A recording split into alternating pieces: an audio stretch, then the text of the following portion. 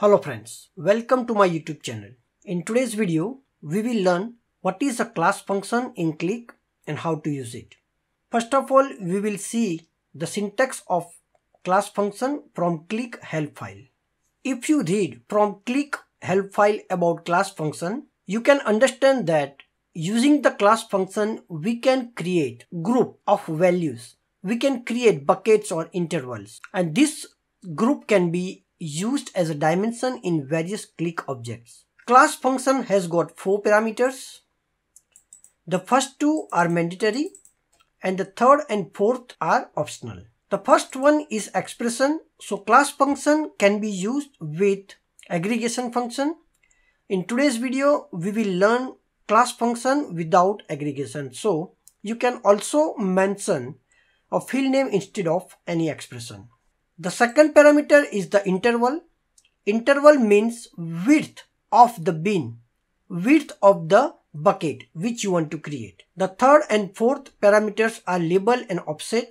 Label means inside the class function what label you want to mention. If you will not mention anything in label, then by default it will consider as X.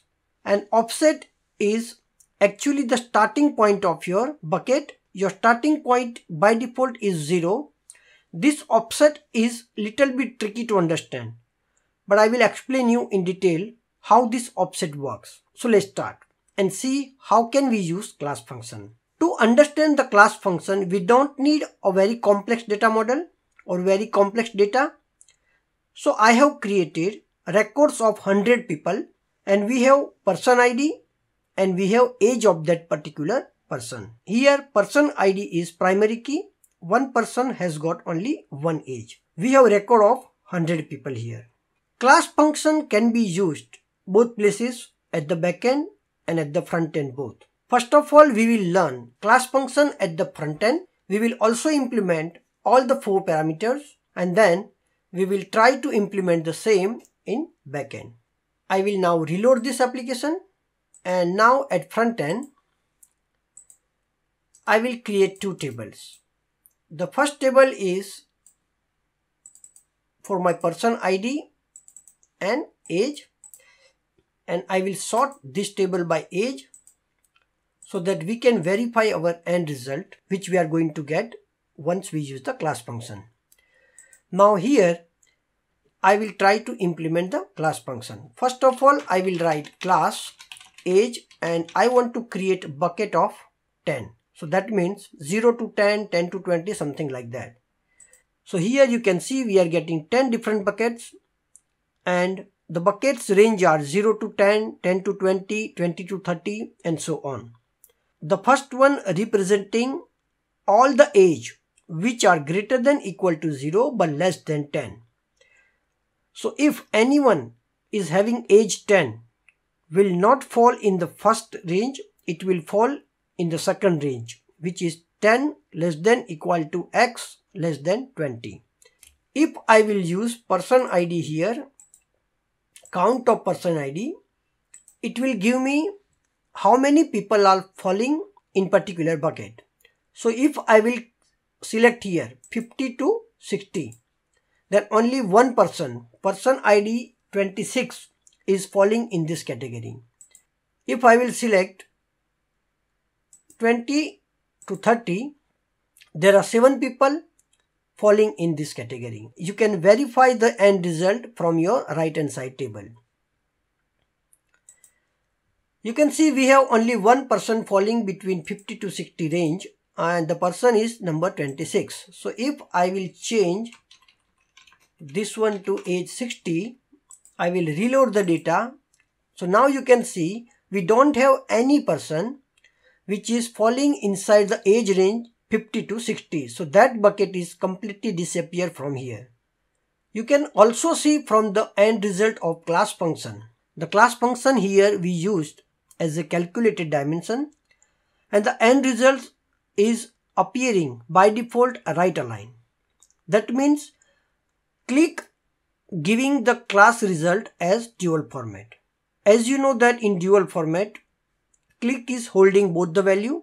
It is representing as text as a display, and we can use the numeric value for sorting or for numeric calculation. So what numeric value exactly this class function is holding? I will create another dimension and I will say number of my class function, and so from the end result you can see that the class function holding the numeric value as the starting point of your bucket. So 0, 10, 20, 30, 40, these are all numeric values, and because of that you can easily sort the class function. I will remove this because we don't need this one. Now we will try to use the third and fourth parameter. The third parameter is our label. Instead of X, I want to represent as age. So now X is represented as age. But the fourth parameter is complicated to understand. Let me write down the fourth parameter here and I will say 5. So what exactly happening here? The fourth parameter is actually a starting point of your bucket, but it will consider that what is your minimum age here. So if your fourth parameter is less than your minimum age, then it will start your bucket from 5. So your bucket is starting from 5 to 15. But now if I will say my fourth parameter as 8,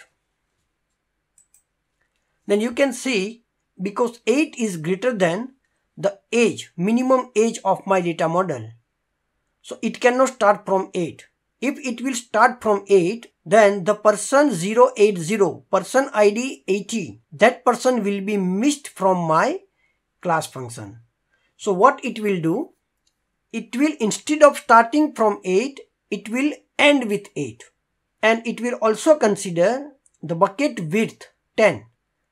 Because of that, now the first range itself starting from -2 to 8. Let me mention here 15. Because 15 is greater than 7, the range is adjusted from 5 to 15. If I will say here 2, it will start from 2 to 12 because 2 is less than minimum age from the data model. So it will start from 2 to 12. But if I will consider here 5, what is going to happen?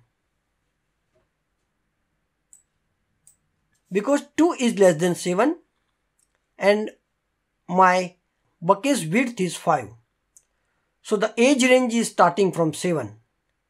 Because before that it should be 2 to 7 and it will include 2 but exclude 7. So the first range itself is gone now. The fourth parameter is a bit complicated to understand, but once you start to play with this one, you will understand how it works. Please also note that if you want to mention the fourth parameter, you have to compulsory mention the third parameter. If I don't want to change the third parameter, I can simply mention as X. Let me remove the third and fourth parameter, which I don't want right now, and I will copy this one. And now I can implement the same at backend. So I will say